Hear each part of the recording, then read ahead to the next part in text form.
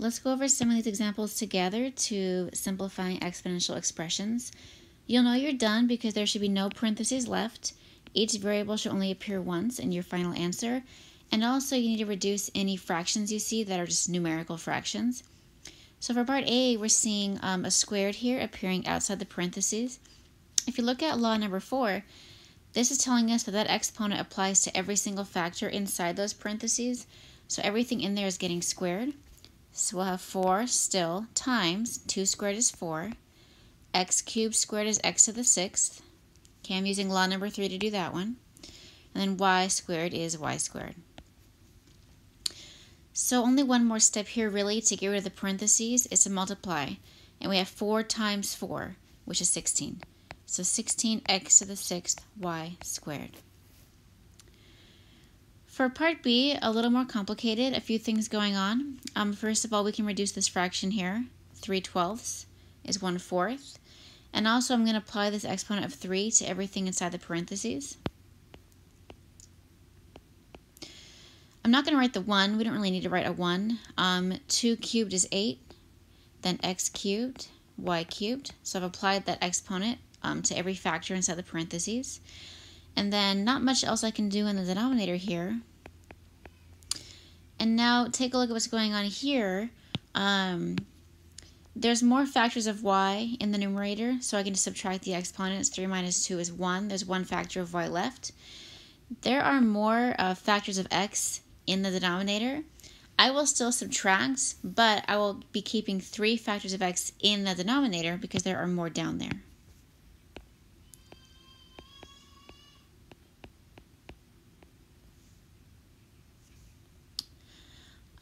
Okay, also seeing 8/4, we can go ahead and divide that as well, and that is just going to be 2. Okay, and that looks pretty good. Taking a look at the last one, you can do these in a lot of different ways. I would recommend maybe simplifying the entire inside of the parentheses first before worrying about the squared on the outside. Because otherwise, squaring everything will make all the numbers larger at this point. So I'm going to work on the inside of the parentheses first. I can't really reduce this fraction. They don't have any common factors. X squared over x is x. Y cubed over y to the 5th. There are 2 additional factors of y in the denominator. So now the inside is more simple. Let's go ahead and square everything. -2 squared will give us a +4. X squared, and then 49, y squared squared, y to the 4th power. Negative exponents is a notation that refers to a reciprocal. So here I have all the different variations of what you could see or what you could be dealing with negative exponents. So for this first example, to change the negative exponents into positive, we simply change their position, either move it up or down. The 2 and the 5 do not have exponents, so they do not have to move.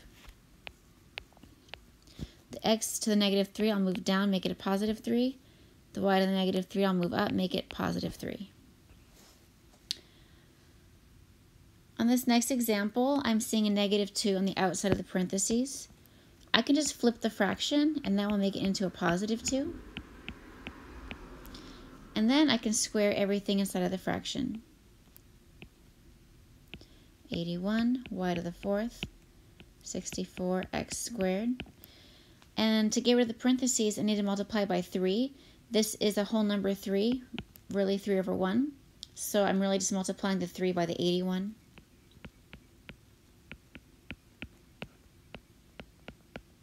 Okay, so that one's completely simplified. Last one. Once again, the 5 does not have an exponent. There's no reason for the 5 to move. This xy in the bottom, same thing. This is a -1, so I can move it down to make it a +1.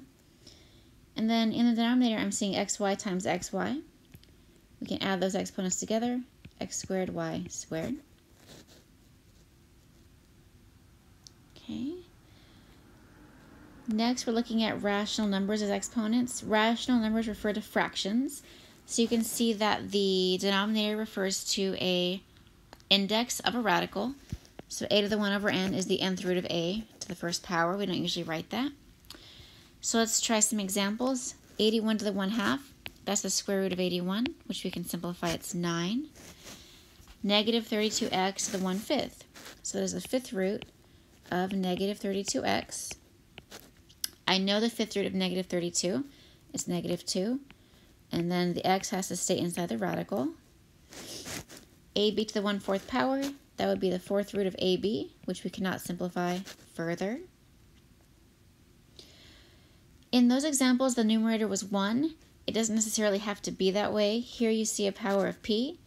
It's really the exponent. I would go with this version where you take the root first and then raise to the power. When you take the root first, you're making the number smaller. So I think that's an easier way to do it. I put a note about that right here. Okay, so for doing these, I'll go ahead and take the root first. So this is the 4th root of 16 to the 3rd power. So that would be 2 to the 3rd power, which is 8. Same thing here. The index is 2, so it's the square root of 25 to the 3rd power. So 5 to the 3rd power, 125.